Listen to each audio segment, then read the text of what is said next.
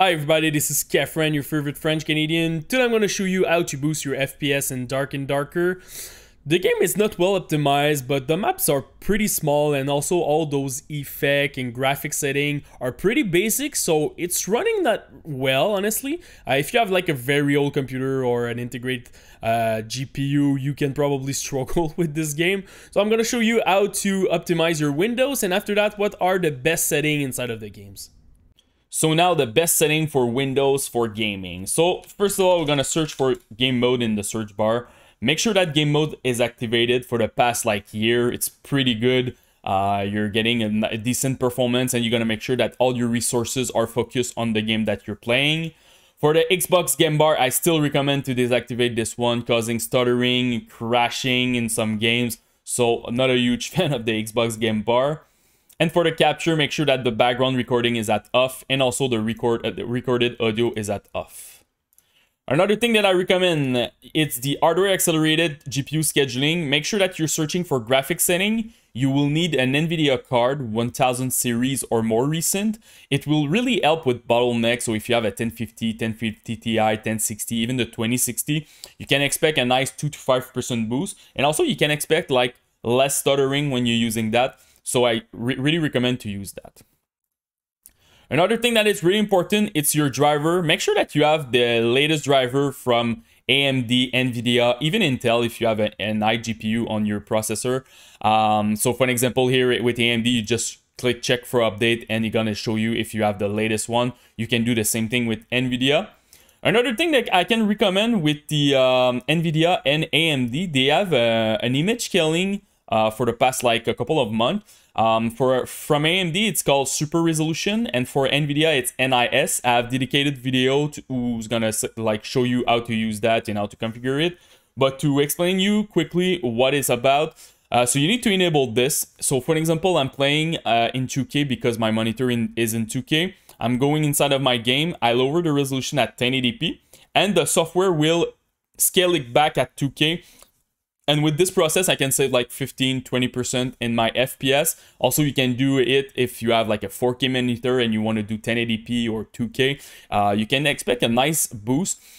The image quality will not be the same if you compare with native, but in some game it's working very well, and it's very tough to see the difference. So I recommend to use it if you're struggling with your FPS.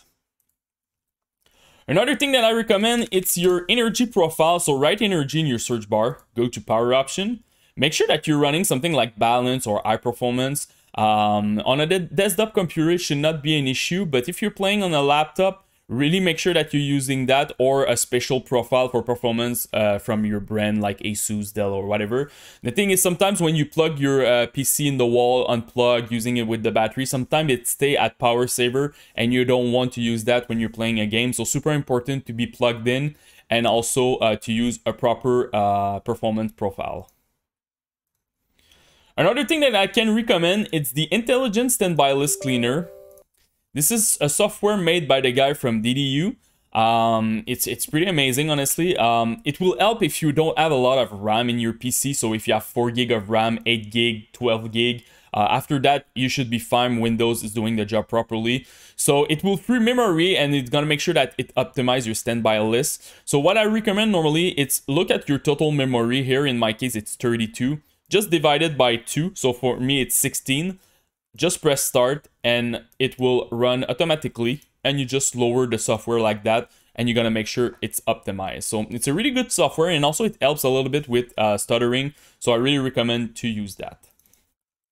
One last thing is I have dedicated video on my channel about overclocking CPU, overclocking GPU, depending on your brand and stuff. And it's pretty good because there are basic overclocking guide. I don't touch voltage, so it's pretty safe. You can expect sometimes 2%, 10% boost in your FPS depending on your thermal, depending on your component. But it's something that you need to look at too if you want to optimize your PC for the best performance. So now let's go inside of the game.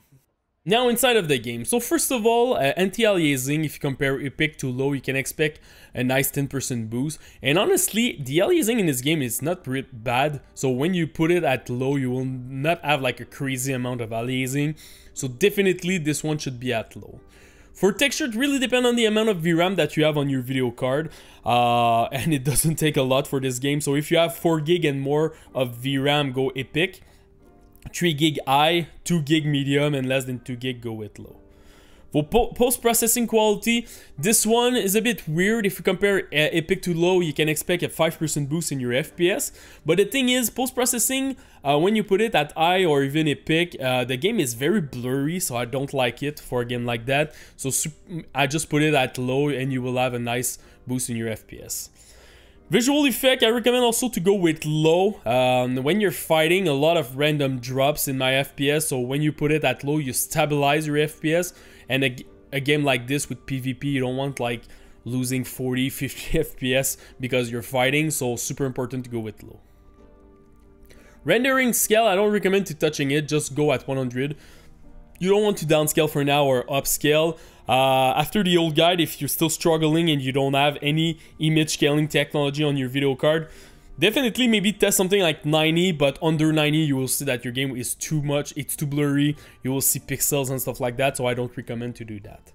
For display mode, I recommend to go full screen. Don't use the window full screen. I had like some random stuttering when I was using it, so super important to use full screen. And also I just make sure that you're using your native resolution of your monitor, so if it's a 2K monitor, go with 2K, 1080p, go with 1080p. For the max frame rate, really depend on your objective. First of all, I don't use the 400 slider. I had some weird issue with the temp on my card. A bit like New World when they're launching it. It's like my card need to generate like 400 FPS in the menu, and anyway, it was weird. But yeah, if you're using G-Sync or FreeSync technology and you need to stay in your range, just lock it in the amount that you need. If you have a 60Hz monitor and you have issue with your thermals, don't go too crazy with the max frame rate limit. Maybe you should limit it at 60, because sometimes you can have throttling issue with your CPU and GPU and you will start lagging. And if you just want like maximum FPS, just unlock it at 400. You will have the lowest input lag. So this is pretty much it, guys, for my FPS guide for Dark and Darker. If you have any questions, just comment in the YouTube section, post me your rigs, CPU, GPU, and RAM. I will try to help you the best that I can, and don't forget to subscribe to the channel. Peace.